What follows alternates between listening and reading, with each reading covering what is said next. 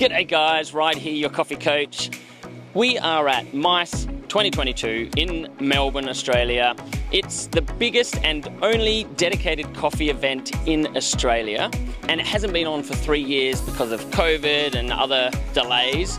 But we are finally back here, and it's amazing to be back. There's so much. This is the biggest MICE that I've ever been to. We're finally back here to cover so much more, and it's great to see everyone again. We've got the World Barista Champions happening at one end. We've got the World Brewers Cup happening at the other end. There's so much to cover. We're going to look at machines. We're going to look at interviews with the heavyweight champions of the world and some of the most popular people in coffee in the world. And hopefully I get to give you a wide coverage of what to expect, that if you're ever interested in coffee, if you're in Australia, you can come down to MICE next year. They have it each year. It goes for about 3 days, and it's fantastic. I think it's just a way to celebrate coffee because everyone here is somehow connected to the coffee industry.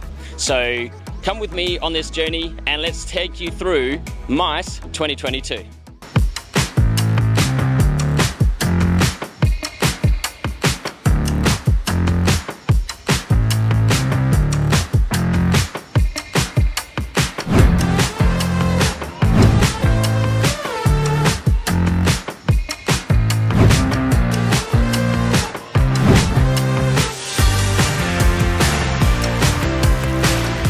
Preparations for the last 4 months have been really crazy. I think probably during these last 2 months, it's been like 3 to 4 hours a day, like 4 or 5 times a week just in practice.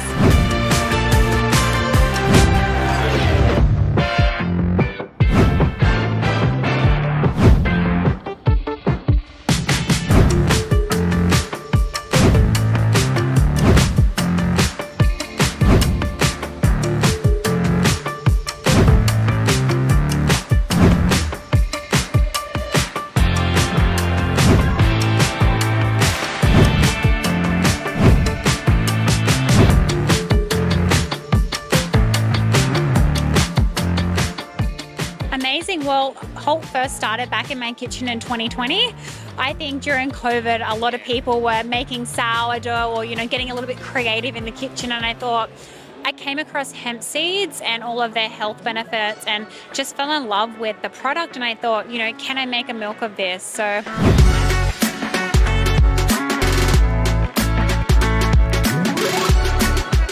From my travels throughout Europe to US, and even across the US and then down here, and you're referring to like coffee culture as like barista culture, shop culture. Yeah, so Australia is still unique in that there's no other place really in the world where it's the standard to have a gourmet restaurant with your coffee shop. That's just not a thing. And in fact,